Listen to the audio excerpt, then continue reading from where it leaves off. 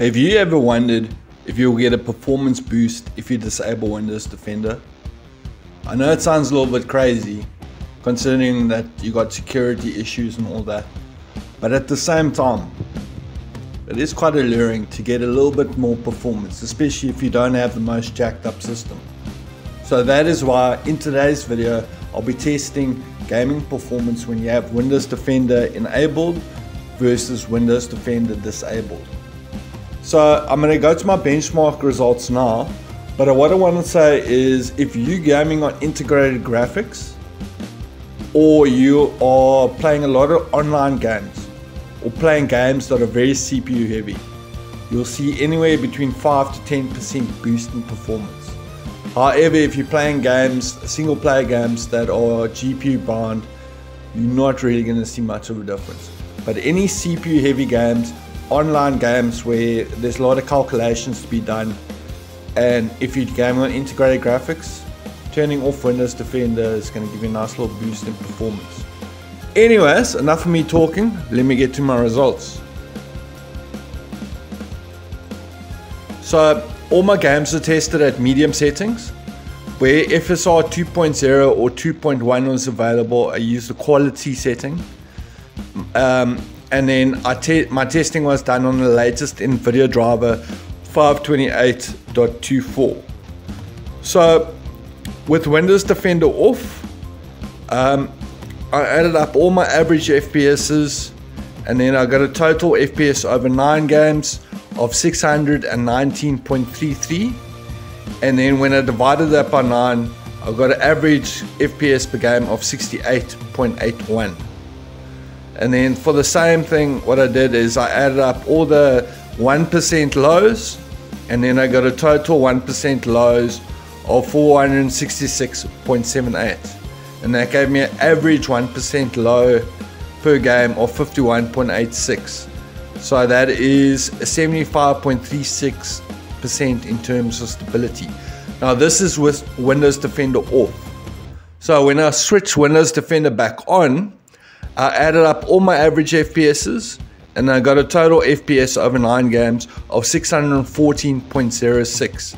So you can see there's already a decrease when you have Windows Defender on by 5 FPS over 9 games. And then my average FPS per game was 68.23. So over those 9 games, I'm getting an average of 0.6 FPS higher by having Windows Defender disabled. And then for my 1% lows, added up all my 1% lows, got a total of 458.49 1% lows over 9 games. And as you can see, that's 8 higher or 8 lower than when Windows Defender is off. So then when I divide that by 9, I get 50.94 average 1% lows. So you can see it's already quite a bit lower than with Windows Defender off. And then in terms of stability, because my 1% lows are quite a bit lower, I'm not so worried about my average FPS, but my 1% lows are quite a bit lower. The stability with Windows Defender on is 74.66%. So guys, just to reiterate, with Windows Defender off, you're going to see I'd say probably between 5 to 10% boost in performance if you're playing online shooter games, because obviously you got a lot of calculations in there. If you're playing CPU heavy games, or if you're gaming on integrated graphics, with Windows Defender off, you'll get between 5 to 10% performance boost.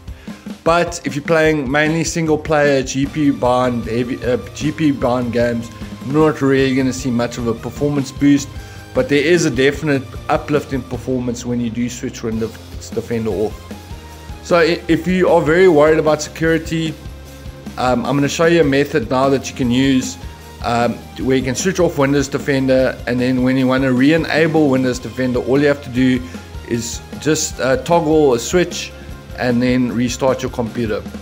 So it's quite simple. So first and foremost, let me just close here quickly.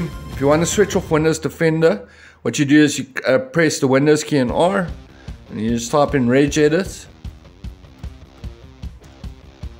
And then what you do is you go computer, HKey local machine, soft. Let me just go to the top and show you. So it's computer, HKey local machine, software. You're going to click on software, and then you go to policies, and then you go to Windows Defender, and then you create a new key called SPINet. And in SPINet, you create a new DWORD 32-bit value, and you rename it SPINet reporting. So the S is a capital, the N is a capital, and the R is a capital, and then you modify it and you give it a value of 3. Restart your computer and Windows Defender will be completely disabled. And then when you want to switch this off again, what you do is you modify it, give it a value of 0, and then restart your computer and Windows Defender will be on again. So guys, there you have it.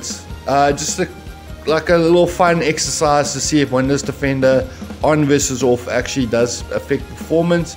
Yet again, if you're on integrated graphics, or you're playing CPU heavy games, or you're playing online shooter games, I highly recommend, if you want to see a little boost in performance, go and disable Windows Defender, and then you can re-enable it later or once you finish your gaming session.